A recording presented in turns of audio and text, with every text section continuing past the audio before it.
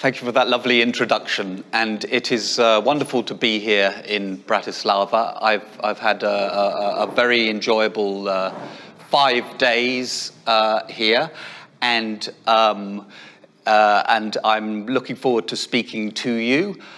Please do forgive me for speaking in English, and if I speak too fast, please put your hand up and say, for goodness sake, slow down. I'm going to, talk about this. I'll explain a little bit. I said to Gabrielle, oh, I can give you a talk on, I'm doing some methodology work analysing films. And I was thinking, I have a talk. I've written that talk. I can do that talk. And he said, oh, yeah, that's nice. That's interesting. Could you, though, do something a little bit more like this? And I got lured in, and I thought, yeah, well, yes, maybe. He's right. And I proposed another topic. I said, I've done some work on sort of process thinking. Would that be of interest? He said, look, why don't you just do something a bit bold, a bit Nietzschean, like, is psychology dead? So I rose to the challenge. I thought this was a very interesting provocation. But it means I didn't have a talk called Is Psychology Dead? But I do have one now, I think. I think I've managed to put together a plausible narrative around this theme. So, is psychology dead? So I'm sure you're familiar with the origin of this quote, which is Friedrich Nietzsche, who didn't say, is psychology dead? He said, God is dead. And we killed him. And so there's this dramatic philosophical intervention. And of course, Nietzsche also considered himself to be the first psychologist and was bold enough to say he's the psychologist of the future. Which isn't to say that this presentation is Nietzschean. I think Nietzsche is slightly problematic character as well. We shouldn't be embracing pure Nietzscheanism. I think that would not be necessarily helpful. But let me begin by saying that, well, of course, psychology is not dead. Psychology, you could say, is more alive than it ever has been. It's probably the most popular discipline in many countries. We now educate probably more psychologists than people in any other disciplines. In the UK, I think it's getting close to being the most popular undergraduate discipline. And we also teach it before degree level. So there's a huge amount of interest in psychology. We're all interested in psychology, just as Nietzsche was when he wanted to be the future psychologist. And also there's a growing army of psychologists, ever more popular, ever more involved in every aspect of society, educational psychologists, transport psychologists, media psychologists, and so on. So on one level, of course, no, of course psychology is not dead, it's thriving. But you can also have something that thrives, even if it's not necessarily alive. Thriving doesn't necessarily mean living, so we would have to qualify a little bit. What do we mean? If psychology is dead, what does it mean for it to be alive?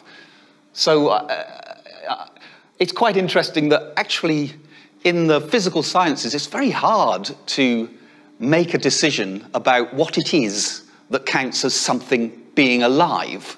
So I put this quotation from the quantum physicist Erwin Schrödinger, who wrote a book called What is Life in the 60s, I think. And he says, well, there's an obvious inability of present-day physics and chemistry to account for the events in time and space which take place within the spatial boundary of a living organism. So this is one of our top physicists saying, well, we don't really know what life is. And we've recently had this sort of pandemic experience where we've been locked down thanks to a virus. And if you look at the scientific literature, I think the verdict is out. It's unclear whether a virus lives or doesn't live, whether it's an organism or it's not an organism. It's something on the edge between something living and something not living. And also you can have brain-dead states, the vegetative state. If you're unfortunate enough to have an accident and you are left in a condition of being brain-dead, you're alive organically, but you're brain dead. So the idea of life and death becomes more complicated. So is there a sense that psychology might be in a vegetative state or in a viral state where it's taking over the world, but in a sort of unthinking, viral kind of way? Well, that's what I want to sort of at least have us think about. And I have my preferred argument is, well, that's probably too extreme. It's useful to entertain these extreme ideas, but to the extent it's true, I think it's true because psychology has neglected its core subject matter. And this is something that Gabrielle has emphasized in this recent book, Figurations of Human Subjectivity, this word subjectivity. Psychology, in an interesting way, has turned its back on the question of subjectivity. And maybe what gives psychology life is its capacity to engage something like subjectivity. And so that my theme is that, yes, psychology is to some extent in a sort of dead state, but we can re-energize it if we reflect upon the relevance of subjectivity. So that's basically the message. So I'll just say a few more things to to flesh that out.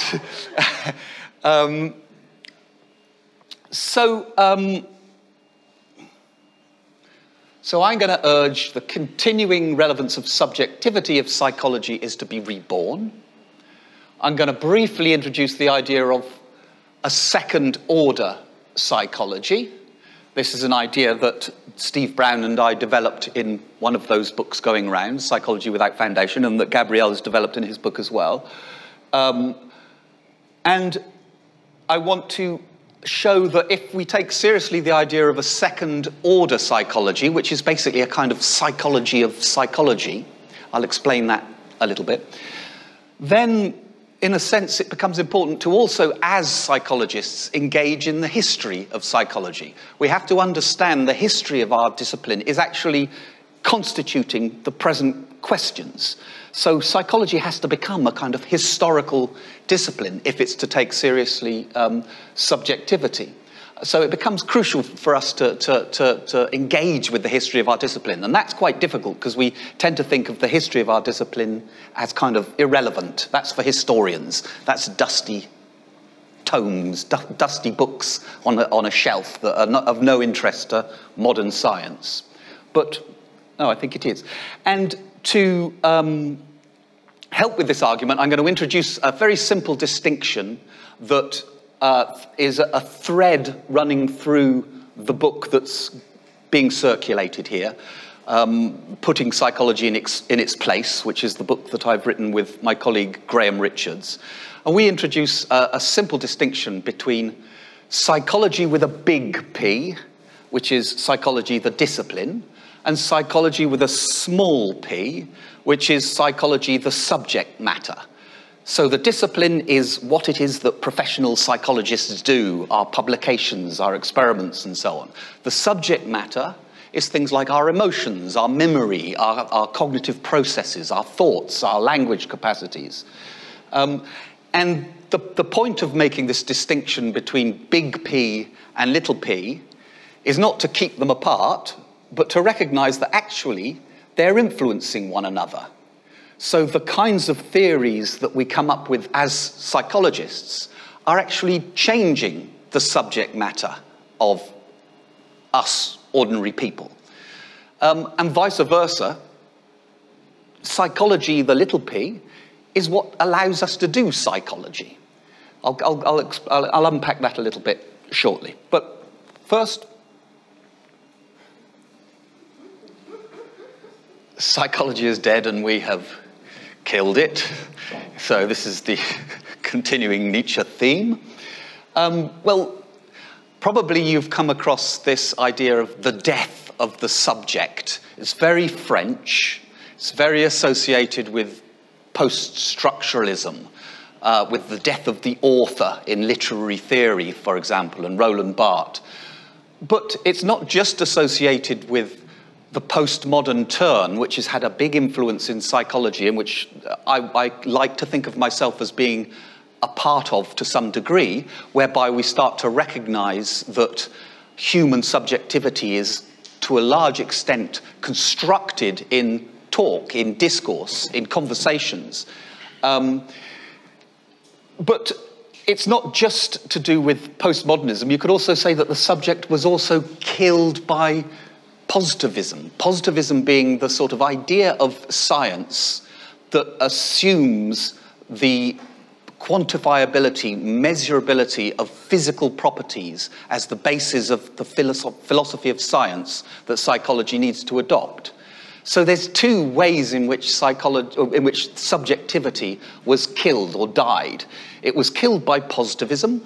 So a good example would be early behaviorism, Watson, for example, in psychology, who decides that, well, we can't study subjectivity because we can't access it. So what we can study is behavior, because we can see it, we can measure it, we can act on it. And that then moved towards, well, that means there is no such thing as subjectivity. So all there is behavior.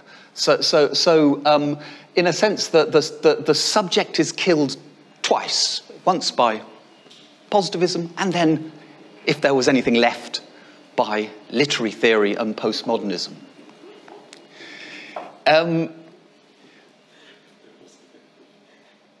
Now, but I want to take stock, and you know, there's going to be very little psychology in this talk. I want to take stock and zoom back a little bit. When we talk about the death of the subject, well, what is this subject thing? It's a funny concept, isn't it? But if we step back a little bit and look at things in historical perspective and take into account philosophy and so on, we observe that modern philosophy itself was born with the invention of this thing called the subject. So the idea of what would be called by big German philosopher Immanuel Kant the transcendental subject became the absolute foundation of all knowledge and all philosophy. But before Kant, you had Descartes, René Descartes, the French philosopher, who's usually credited with being the founder of modern European philosophy. And his founding gesture is, I think, therefore I am. This radical positing of subjectivity as the starting point of any knowing process. So there's this huge elevation of the relevance of the subject, of subjectivity. And I say elevation because this is the transcendental subject. It's not something that is, if you like, studyable by psychologists. In fact, Immanuel Kant made a big point of saying psychologists cannot study the transcendental subject. It can't be studied. It's like the eye looking at itself. The eye can't look at itself. That belongs to philosophy. That's something that is excluded from the terrain of psychology for Kant. And then, so this is why it becomes such a significant question, this question of the death of the subject, because the subject was born as a transcendental subject, as the foundation of the whole way in which we were thinking as modern society. And when I say modern, I'm talking about the 17th century, when modern philosophy was born. And if you look at, there's another influential figure called Francis Bacon, who wrote a book called The Novum Organum, the New Organon, in 1620. And this was, again, talking about the need to really reflect upon the human subject and our ways of knowing before we can actually ever begin to understand the world outside of us. So modern philosophy is born with this transcendental subject, and so its death is something significant. And we need to understand the emergence of the history of psychology in the context of the crisis of these ways of organizing knowledge. Now, let me explain a little bit what I mean. What we get in the modern period with people like Descartes is of absolute separation, a split between object, which is to do with matter, and subject, which is to do with meaning. And so for Descartes, these things are seen as two substances, he would call them, two absolutely independent substances. And in fact, what a substance is something that is completely dependent only on itself for what it is. It's completely isolated from other things. So matter is one isolated thing, and that's for the physicists, for Newton and so on to describe. And then the subject, meaning, that's also something transcendental, something dependent only on itself, and ultimately traceable to something theological, ultimately given to us by something transcendent. So Bacon basically says we need a fresh start for the labour of mind. And we need to watch out for three vain idols. There's the sophistic. They're the people who just get too stuck in elaborate rational arguments, and so they ignore empirical findings. There's the empiric. They do look at empirical findings, but they only look at a small subset, and so they have a very biased way of understanding the world, and they don't reason enough.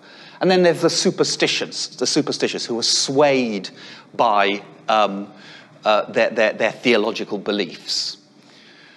So, in a sense, you can see a proto-psychology here. The idea is that, you can imagine this to be a modern psychological form. You need to critique your ways of thinking. You need to make sure that you have a methodology that means you're not sophistic, you're not empiric, you're not superstitious. And so then you can remove the clouds that stop you seeing matter as it is. Okay? And you're going to like this. This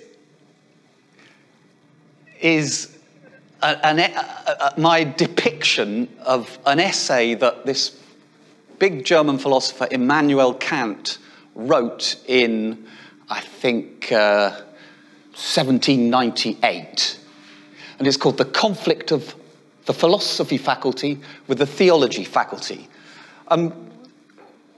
What I want to sort of illustrate is that these ideas about the separation between the subject and the object are institutionalized in buildings, in universities and so on. So Kant was laying out the blueprint for a reforming of the modern university, just as Germany was emerging as a power and the German university system was going to become, the envied system of the world. And what he's observing here is basically the structure of the university from medieval times. And so medieval universities, up until the time that Kant was writing, had basically four faculties. They had a faculty of theology, a faculty of law, and a faculty of medicine, and those were considered the higher faculties. And I've drawn this little blue line here. This is, anything here is inside the university, anything here is outside the university. So what's going on in the university is you're training, in your theology faculty, the clergy to go out into the world and then to spread their goodness into the world. In law, you're training magistrates. They're going to go out into the world and do their thing in the world. In medicine, you're training physicians, and they're going out into the world. So you've got, inside the university, the incorporated scholars, the theologians, the lawyers, and so on. And outside of the system, you're producing the intelligentsia. So the intelligentsia are the clergy, the magistrates, the physicians, and so on. And Kant says, well, these are the higher faculty because government has an interest in controlling these aspects of human behaviour. So the clergy are concerned with the human spirit and making sure that people are sort of existentially correct, are thinking the right way in terms of their spiritual life. Magistrates and law are controlling civic society, so the norms of our conduct, of our behaviour, are being governed by law. And physicians are controlling our bodily life, so our illnesses and so on are going to be controlled by medicine. So you have the bodily aspect of the human condition, the social aspect of the human condition, and the spiritual aspect of the human condition, and they're all neatly associated with a sphere, and then there's a faculty for each of them in the university, and then there's the faculty of philosophy underneath it, which deals with knowledge, and is divided into the historical components, which deal with the natural sciences, for example, and mathematics, metaphysics, and what's the third M? I've forgotten. There's a third M. And what Kant wanted to argue is that actually the philosophy faculty needs to take over from the theology faculty as a higher faculty. The philosophy faculty should be the higher, precisely because it's philosophy and the mediation of knowledge that can be used to help society to govern people in terms of their body, their society, and their soul, their spiritual aspects. So this was, for Kant, this is the Kantian settlement, and the point is to say that this philosophy isn't sort of innocent. This philosophy is informing the organization of knowledge, the division of institutions into different faculties, into different departments, each with their chair, their professor, and so on and so forth. But the interesting thing to observe about this is there is no place for psychology in this. And theoretically, Kant rules out, as I say, the possibility of psychology. There's the transcendental subject. Our subjectivity is just something elevated that belongs ultimately to a space that we can't interrogate. And the emergence of psychology, I try to argue in this book with Graham, is associated with the collapse of this Kantian settlement. So I use the word settlement to say it organizes things. It's what Bacon called an organon. So an organon is ultimately a book, but there were two types of book. There was the canon, and the canon book is the indisputable book. So governance wants to know what the canon is, okay? So there's a canon of theology, and we know what the book is in theology, all right? There's a canon in law, which is the indisputables of law. And there's a canon for medicine.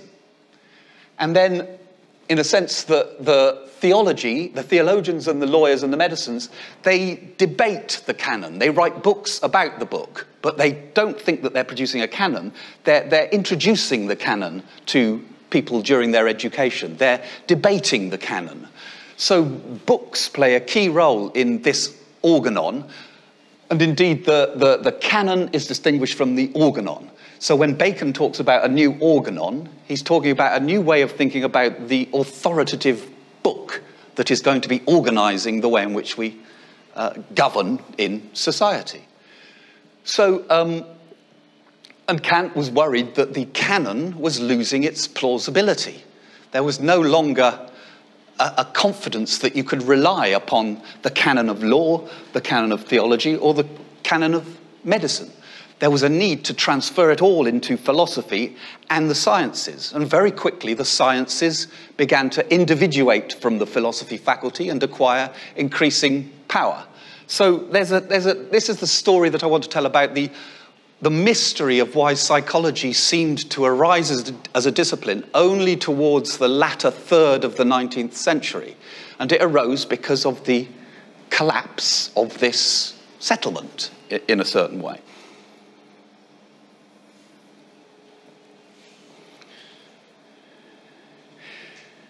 And all of the debates amongst the big psychologists towards the latter quarter of the 19th century were, in a sense, about the status of the transcendental subject, whether, in fact, it could be measured, as people like Fechner and the psychophysicists argued.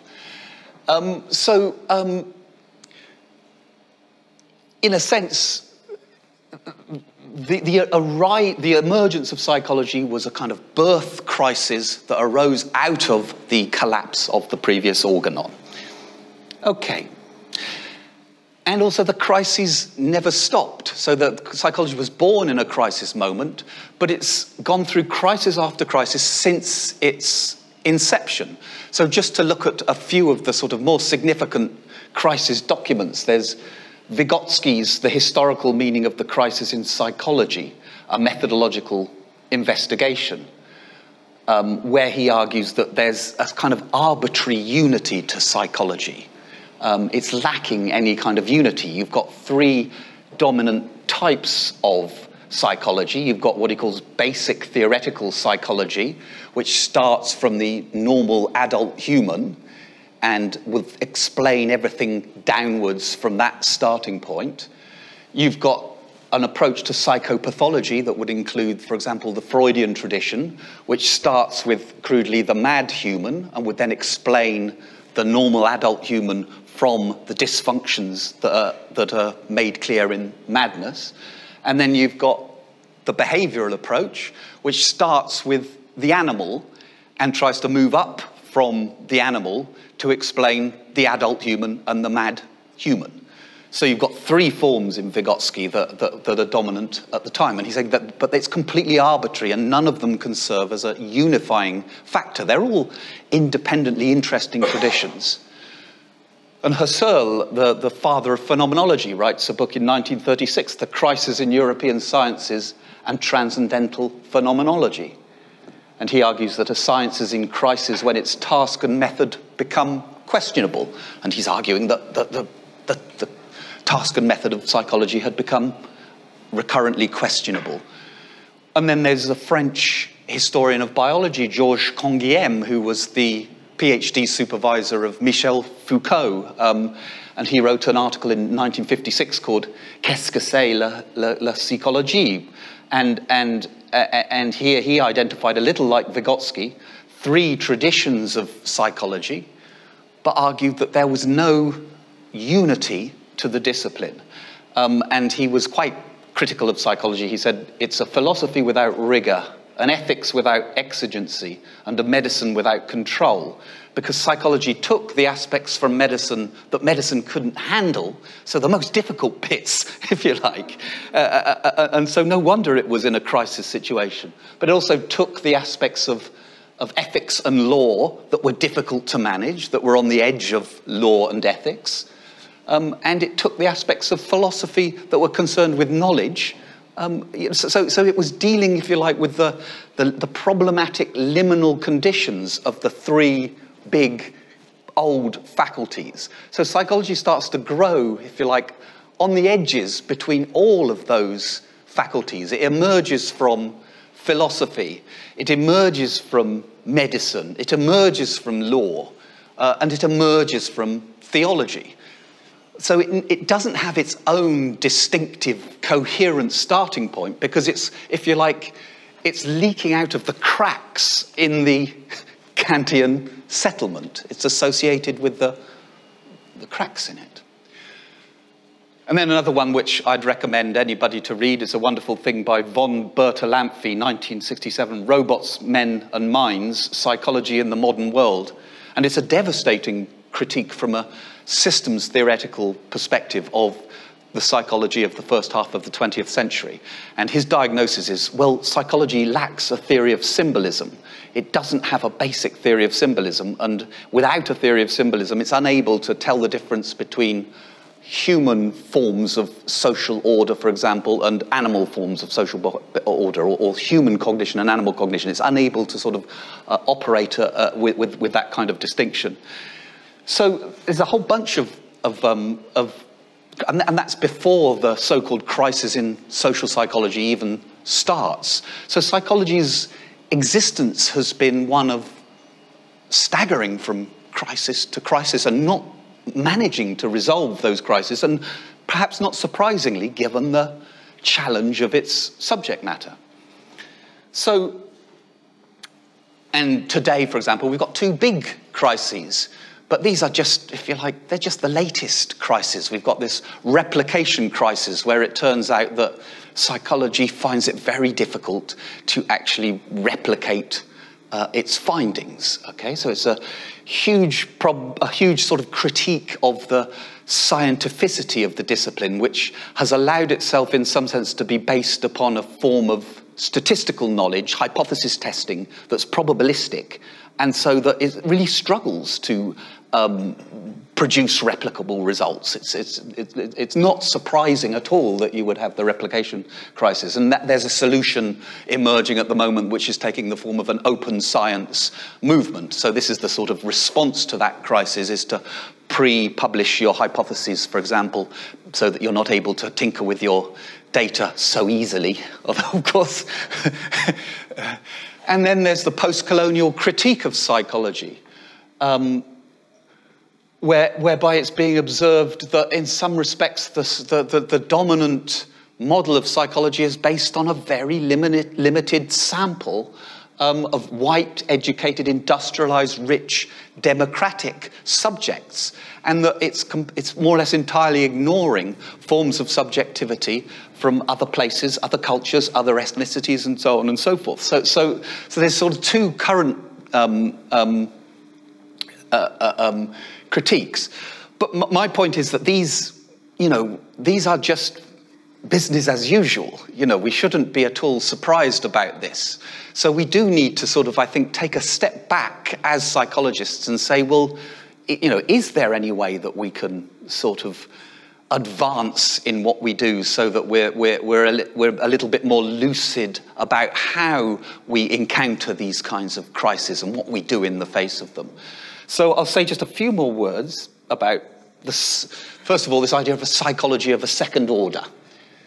So I advocate that what we should do as psychologists is not just do studies of people and particularly studies of people in laboratory conditions, whereby we imagine that we can. This isn't a critique in principle of laboratory experimentations. I'm saying we need to supplement that with other approaches, but we also need to observe the effects of the psychological knowledge that we introduce into the world, because the knowledge that we introduce into the world shapes the subjectivities of the population that is exposed to that knowledge. So when we introduce categories like, for example, ADHD, which is a very nice category, but we should also be very clearly aware of how the looping effects of that category change what we are as subjects. We start to think of ourselves as, yeah, I've got ADHD. That means I should do this rather than that. That means I need to sort of, in a sense, become a little bit politically active around this identity of ADHD and make sure that people recognize that I'm ADHD. And all of a sudden, the social life of a large group of people starts to be organized around psychological categories. So as psychologists, we need not just to, if you like, do the work which says, oh, there is this thing, ADHD. We need to be aware of what the implications of that are. We need to be able to observe the activities of the discipline. And that means also taking a historical vantage point. But the origins of this idea of a psychology of second order, I got the idea of it from Heinz von Forster, or at least the one aspect of it, who is a cybernetician, and who came up with this idea of a cybernetics of cybernetics, a second-order observer. So he for example, noticed that you're trying to build little robots as a cybernetician, right? And the first thing you need to recognize, he said, is that what you want to do is you want to recognize that this thing that you're trying to build needs itself to observe the environment around it. So you as a robot builder need to be an observer of something that is itself an observer. So we need to make observations of something that is itself in the process of making observations. So this idea of a second order observation becomes interesting. But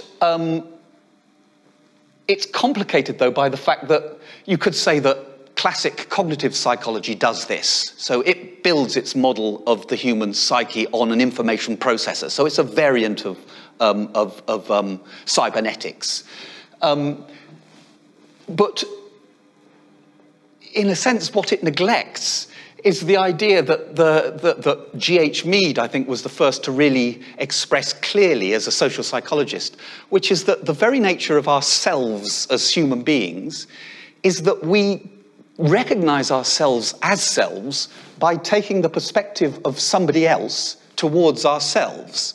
So we see ourselves as if from the outside, And only when we can see ourselves from the outside can we see that we are a self. And of course, that allows us to act in a way that's predictable by people around us. We kind of know, oh, you want me to do this, don't you?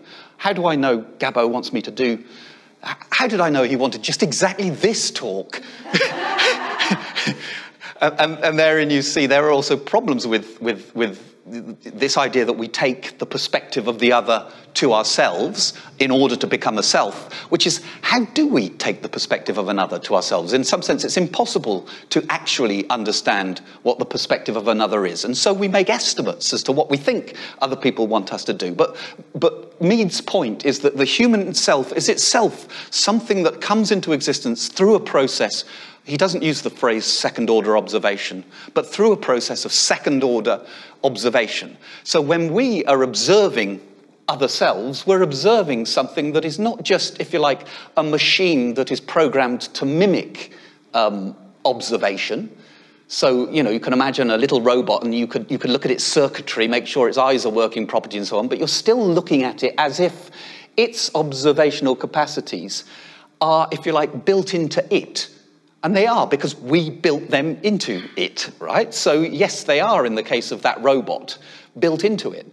But what that robot isn't doing is observing the observations of the one observing it and changing itself as a result of those observations, taking those observations into account in order to form itself as a self, which is why I sort of play around with this classic German picture of second-order observation. So what's the difference between a second-order observation of a robot and the second-order observation of a human being? So I think this, for me, is the root of where cognitive psychology becomes problematic, to the extent that it still clings, if you like, to an analogy of an observing system that is based upon an artifice that is designed to observe, but that is not observing in the way that a human is observing. So, and a corollary of this is then the thing that I mentioned, which is to distinguish between a psychology that, if you like, limits itself to just observing the human being as if it were describable from the outside in laboratory conditions, and recognizing instead that there's a second form of psychology that needs to actually move around in society and see how forms of subjectivity are being produced at every surface in society. A legal subjectivity as we encounter law, a sexual subjectivity as we encounter our erotic lives, a political subjectivity as we become involved in politics. Our subjectivity is, if you like, out there in the real world, connected with the surfaces of the society in which we're acting. And so I make this distinction between a kind of Ahab function, which is from Moby Dick, you know, this idea of Captain Ahab, who sees this white whale and wants to hunt down this white whale. Well, in some ways, sort of classical first-order psychology is on the hunt for the white whale and wants to capture it and sort of, if you like, then take it to pieces and get the whale blubber and so on and so forth.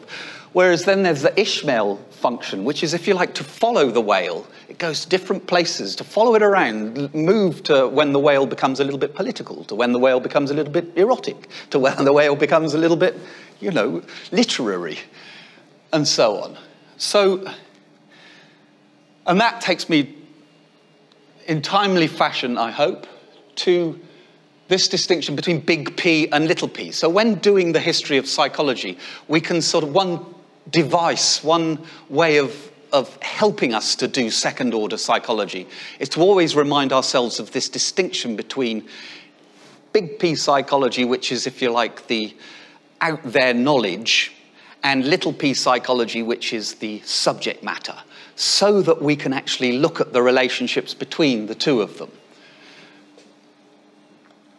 And so, as a quick summary, we can say the little p psychology is the thing that produces the big P psychology. So we're psychologists, we engage in observations, we conduct experiments. The behavior of doing experiments is part of the subject matter of psychology. We do psychology thanks to little p in a certain respect. But also, as I've already mentioned with the example of ADHD, but there are lots of other examples, the big P also produces the little p. So psychology, in a sense, produces its own subject matter.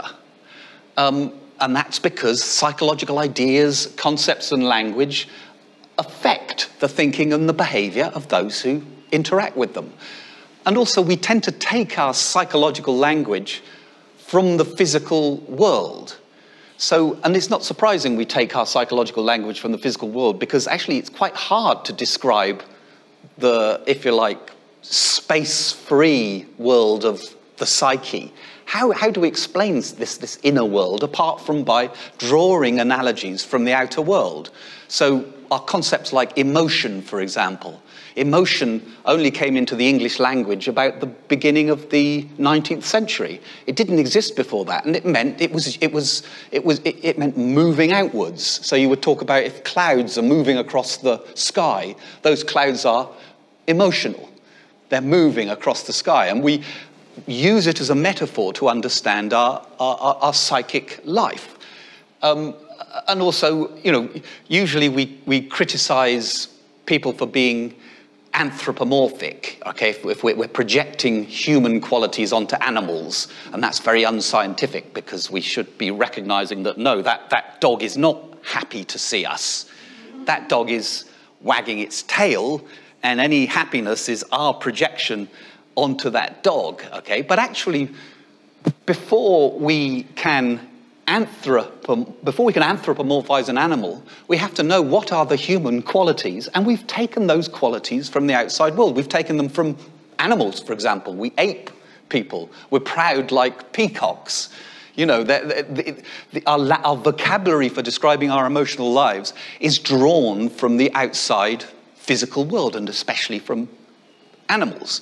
So this principle, if you like, which Graham Richards calls a physiomorphic principle. So there's anthropomorphism and there's physiomorphism. But physiomorphism is prior to anthropomorphism. So we draw our psychological vocabulary anyway from the external. So that's another sort of implication of it. And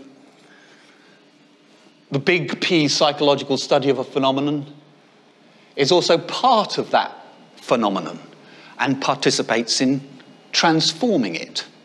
So, for example, when psychologists became interested in colour perception in the early 20th century, it was because they were interested in the fact that, for example, colourblind people can't see traffic lights. So you want to avoid the accidents that are going on because of colour blindness. And you want to work out a way of making traffic lights work also for colourblind people. For example, putting the red light always at the top and the green light at the bottom, so there's more information. Now, in that sense, the psychology of perception is amplifying our capacity to perceive in a world that is now organised for cars, right? And so it's contributing to perception. And in the same way, when aeroplanes started speeding people up and they lost their capacity to judge distances, so that's when perceptual psychologists could come in and start to say, well, how can we help pilots to judge distance under these conditions? And that's, becomes a big tradition of psychology of perception. Or educational psychology. When you have the invention of universal education towards the end of the 19th century, new conditions for teaching children, you get the development of developmental psychology. You need to know, well, at what age should we put these children in these different groups? We need some knowledge that we don't have. So educational psychology is part of the process of developing children, just as perception is part of the perceptual psychology is part of the process. But again, you could say, but this is typical of any science. A geologist will map a coal field to extract the coal, so the geological knowledge is transforming the bit of the earth that you want to get the coal out of. But it's doing it in a different way to psychology, because you don't expect the coal to respond to the geological knowledge. You just know where it is and dig it out. You don't expect the coal to change as a result of the geological knowledge. It's a completely different scenario. Three more. Big P psychology instantiates its own subject matter. So what I mean by that is a psychological text, for example, William James's Principles of Psychology, or pick any contemporary example of a psychology text, it's not just about psychology, the subject matter, but it expresses the psychology of the author.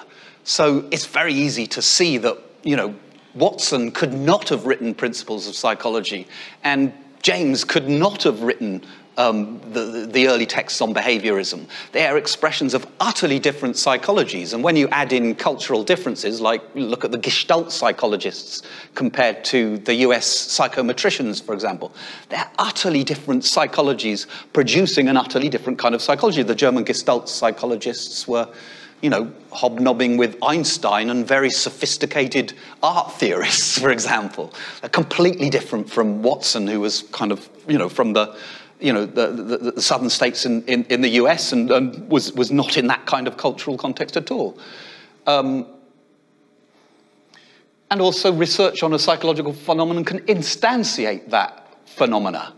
So, for example, we might come up with a concept like an attribution error, but we could be making that attribution error in our psychology. And I'll give one more example. But what I want to argue is this last one, I suppose, is the crucial one. Psychology, we might consider this reflexivity a problem for psychology, something we want to sort of eliminate by an open science approach. You know, if we just are sufficiently kind of lucid about what we're going to do and how we're going to approach it, we can cut out all this reflexivity stuff. We can overcome it. But actually, maybe what it is for psychology to live is for psychology to recognize that it is influencing subjectivity in this way and that it's coming from subjectivity in this way. And so in some respects, what we should do as psychologists is encourage that reflexivity and build it into our practice in this way that I'm suggesting with second-order psychology. Okay, I've probably spoken way too long already, so I think I'll draw to a conclusion there, and open if any of you've got any questions, please feel free to ask them. Ghostly silence. Well, we are waiting for the conclusion. The conclusion? Yes. So should it be reborn or not? Well, there was more. Go ahead, please, because... The question before is whether it is really dead or not. Yeah, so because sort of... Yeah, I think that to the extent that psychology continues to neglect the centrality of subjectivity to its subject matter, it will remain something that is closer to dead than to living. It will spread, but it will spread in a sort of automatic way, like a virus spreads in an automatic way. So a virus, maybe there is a small amount of subjectivity in a virus, maybe a tiny amount of subjectivity in a virus, but negligible, right? Nobody is going to trouble themselves to study it. The question is, how do we sort of raise our consciousness as far above the level of a virus as we can? And there, I think, for example, the two most, I think, interesting chapters in that book are the chapter on race and the chapter on gender, because those are very politically controversial subjects in psychology. And they're subjects where you really see, I'll just show you the last slide. You really see a sort of first phase with the 19th century roots of psychology, where essentially what happens is psychology just reinforces the status quo of the dominant order. So it would basically give biological rationales for why it is that women are and should be in the home. It's assumed that women are different creatures to men, that is informed by their very biology. And likewise with the doctrines of scientific racism. Why should we not give indigenous North American Indians any land rights? Well, because they are mobile, says John Locke, and hence they don't have human rights, and therefore we don't have to consider themselves even full humans. And so you have these sort of peculiar and pernicious sort of hierarchies, racialized hierarchies, where, if you like, the speaking position of the white Western psychologist is completely taken for granted, and the perspectives of all other races are then sort of laid out beneath. And that is given a sort of biological justification. So there's a first phase in which the social order is defined biologically by psychology. And then there's a second reflexive phase where that gets re-evaluated. And here you get the value of psychology wanting to be empirical. Because, for example, in the 1930s, race psychologists actually started doing empirical studies and realizing that they weren't finding the race differences, so-called race differences, that they thought that they would find, that they just weren't there. And then, as a result of that, psychologists began inventing another concept, racism. So racism was a concept actually coined by psychologists. So it was coined in the 1930s and 1940s. And if you like, the location of the problem was changed. All of a sudden now, the problem isn't the race differences. The problem is the people who are racist and are not recognizing that actually there's no such thing as race determining psychological qualities. We're unable to find that determination. And then you get a third reflexive phase, where, if you like, that psychologization of race through racism gets sociologized, and people start saying, well, actually, you know, is this just a matter of a psychological thing, or is this to do with power relations? Is the fact that the first phase happened to do with the structures of power within society?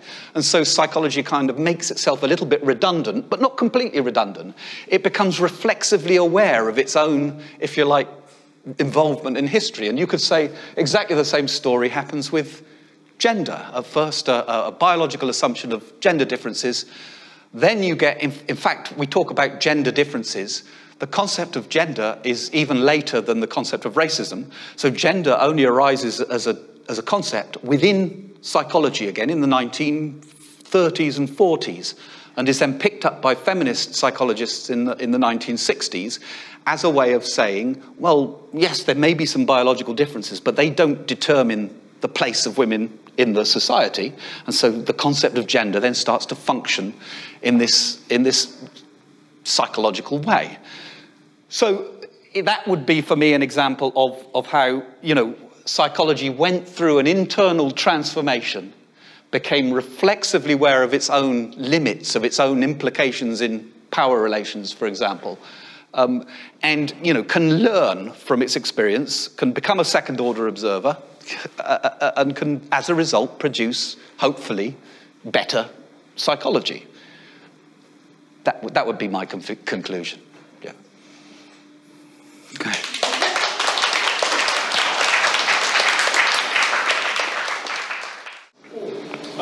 Could it be that we are doing this kind of psychology because it's actually useful for, I suppose, decision makers or, I don't know, ruling classes? I don't want to use this word.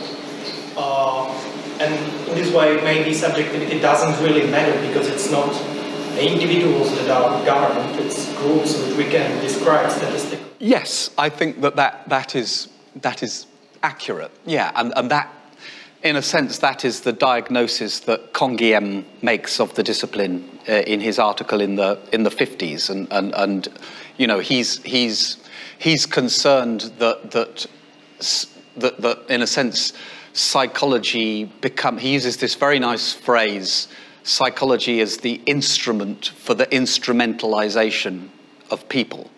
So this is where it takes over the sort of governance capacity that Kant is sort of showing in his, you know, organon. So where governance requires a degree of instrumentalization, there the psychologist is called in. So you see that very much in the history of problematic conduct in schools, or problematic sexual behavior, or forms of madness, and so on. So the sort of attracting foci for psychologists are those areas that need to be mopped up, dealt with, right? So, and the problem is then, Comenius would say, well, you know, other sciences define their own research agendas, right? If you're a physicist, although of course that changes with the hydrogen bomb, everything changes with the hydrogen bomb, but nevertheless, the physicist has a sort of clear calling as to what questions they're going to be asked. Whereas Comenius points to psychology and says, but, you know, you are giving up the question of setting your own agenda, and you're just being, if you like, the instrument for the instrumentalization of people. So that's, I mean, he ends his critique with this, I think quite chilling sort of, he talks about, he worked in the Sorbonne, and he says there's two ways you can go when you leave the Sorbonne. You can go up the hill towards the Pantheon, where the greatness is, or you can go down the hill towards the police station. And it's clear what he was saying, and clear what his student Michel Foucault would read that and think, okay, we can see discipline and punish arising from that insight. So yes, I think you're absolutely right. And is this like unevitable? Is this what we are going to do in a way forever? No, that's why I think, how do we not stay on that hamster wheel? You know? I mean, I wanted to ask whether this is like inevitable. I suppose you answered, so I'm just anxious. Yeah, no, I would say it's not inevitable. It's likely. It's likely, but it's not inevitable. And part of what we do when we launch our critiques of psychology, we're not doing it to destroy psychology. You know, well, I'm a psychologist. I like psychology. I want to encourage people to do psychology. Psychology is a very good thing, but it is prone to, you know, large-scale historical misuse, right? And we cannot ignore that as psychologists and carry on as if it hasn't happened. We have to have a way of incorporating that into what it is that we're doing and making it inform our practice. So it's difficult, but I think you have to try. No? You mentioned open science, and what is your take on this? Is it going to just perpetuate the problems that we have and contribute to the cycle by placing these constraints by positivism, or can we somehow use it to be more reflexive? I think we can use it to be more reflexive, and I think it's very valuable. I think it can be very important to reflect on what's at play in open science, and I think there's a lot of very productive meanings of openness. I think the idea of sort of the impulse to share your knowledge widely and to be explicit about what you're doing is a positive and strong impulse. But I think there's also you know, some troublesome aspects of it, which is, I think that, you know, I think you as a group are already thinking about how it might apply to qualitative research, for example. And there are registrations for qualitative research. That's right. But it seems to me that the structure of it is more suited to quantitative studies, and but the bigger danger is that it sort of perpetuates the idea that the very methodology is not problematic. Now, you know, you can overstate this because, you know, things like ANOVA and factor analysis are really useful tools and can be really useful. But we shouldn't forget the fact that who invented ANOVA? Well, Fisher, right? Who was Fisher? He was a geneticist who studied peas in agriculture, but also he was very active as a eugenicist. So he founded the Society for Eugenics. So his real interest was in making sure that people low down on the social structure don't get to reproduce and spread their problematic genes. You know, and that works if you're talking about peas, right? Peas, yes, genetic determination of peas. You can manipulate them. You produce better peas. It's, you know, great. Although even there, as we know, GMOs can bring problems. But one of our two primary methods in psychology has a slightly shady heritage which does not account for subjectivity. A P has no subjectivity. You can use ANOVA perfectly adequately with it. There's nothing in the mechanics of analysis of variance that requires subjectivity. In fact, it encourages you to ignore subjectivity and to operate despite subjectivity. Factor analysis? Who invented that? Francis Galton.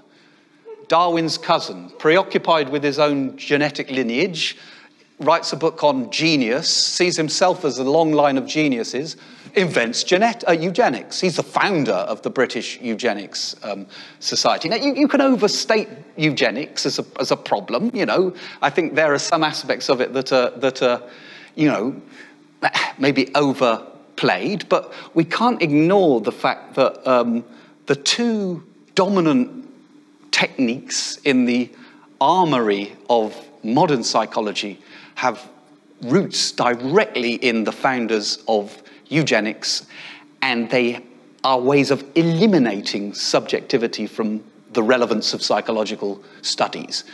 You know, and what is factor analysis? It's a way of dealing with dirty data, right? You use factor analysis when you realize that your measures aren't actually measuring what you think they're measuring, or you don't know what they're measuring. So you do a bunch of measures and you run a factor analysis and you say, oh, that's what it's measuring, is it?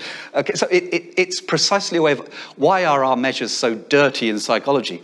Well, is it because of subjectivity? Is it because when people are responding to the scales, they're actually, there's a, you know, so you know, I think that point about open science is that it doesn't ask those difficult questions about, it just says, how do we stop people from manipulating their data to get significant results from, you know, or even making up their data. I mean, lots of scandals in psychology recently where especially in social psychology, where people were just simply making up their data. Why? Because, of course, now people are doing this. Career progression is much more important than science. If you can use the latest techniques to progress your career, and if you fake your data, you can produce your which brings me full circle to Beryl Kurt. So the other founder, a big psychometrics inventor of factor analysis, was Cyril Burt, who also faked his data in the 1930s after receiving a knighthood. So he's Sir Cyril Burt for his contributions to educational psychology. And so Cyril Burt, when asked, so show us your data, because we think you faked it, said, oh, I had an assistant. The assistant has the data. Where is this assistant? And the assistant couldn't be found, and after maybe a year or two of looking, it was given up, and people thought, okay, so maybe there was no assistant, but the assistant was Beryl Kurt.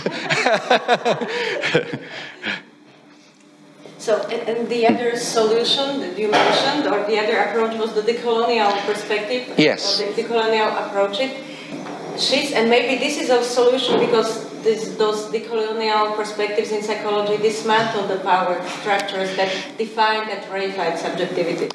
Yes. But is it successful? Because there might be resistance from those former colonial powers. So how does it work actually? Because I participated recently in a special issue about decolonial perspectivism in social psychology, and it was very diverse. But most of authors came from, you know, Asia or Africa or the global south. Yeah, I think what I find interesting about juxtaposing those two crises and the solutions offered to them is you get, if you like, two different variants of openness. So the openness of open science is kind of one thing. The openness that's advocated by post-colonial theory is a very different sort of take on openness. And there, I think, you know, I have a lot of sympathy with the idea that if you change the constituency of people doing psychology, you change the psychology. This goes with the big P, little p thing. And indeed, that's what happened in psychology of race and gender in the history of psychology. As women started entering the discipline in the 50s and 60s in particular, well, so women started looking at the research that was done on the women question and thinking, oh, hold on a minute, this is slightly problematic. This is coming from a male psychology. And so, if you like, one of the huge factors in changing psychology and making it more reflexively aware is the introduction into it of a new constituency, in this case women, and the same with racism. A lot of the psychologists critiquing the scientific racism were black psychologists, Asian psychologists who were getting involved in the research in the 1930s and 1940s, for example, and still very much now a strong tradition. And so in a sense, there's, I think there's something very interesting about this idea that, psychology needs to also consider itself almost like democratic in terms of representing different constituencies. But of course, there are also limits to, to that. It becomes all the more difficult to do psychology. What then becomes the sort of standard psychology? How do the journal articles cope with it? How does the reviewing process cope with it? All of these things are thrown into a crisis by both sort of responses to...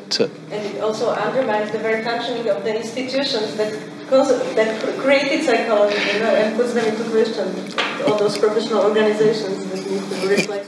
Yes, and they're all now sort of having to deal with both of these issues and struggling under the weight of it. And yes, absolutely, absolutely. Thank you, Paul. Thank you.